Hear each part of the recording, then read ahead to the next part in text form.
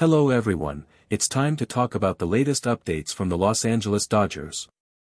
But before we dive in, don't forget to hit that subscribe button and give this video a thumbs up to stay up to date with all the latest news and updates from your favorite team.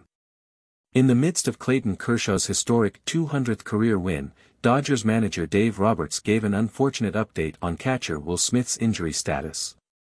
Smith, who is currently on the injured list with concussion symptoms, won't be ready to return as soon as the team originally hoped.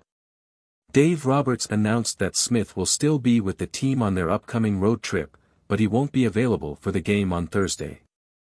Smith himself spoke to reporters after completing his first full workout since being placed on the 7-day injured list, offering his own perspective on where he's at.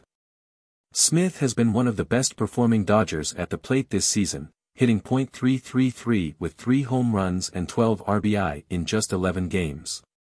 His 1.058 OPS is the second best among catchers in baseball, just behind Atlanta's Sean Murphy. It's unfortunate news for Dodgers fans, as Smith's injury will keep him out for a bit longer. But with his determination and skill, we have no doubt that he'll be back on the field soon and continuing to crush it at the plate. Thanks for tuning in, and don't forget to subscribe and like this video to keep up with all the latest news from the Los Angeles Dodgers.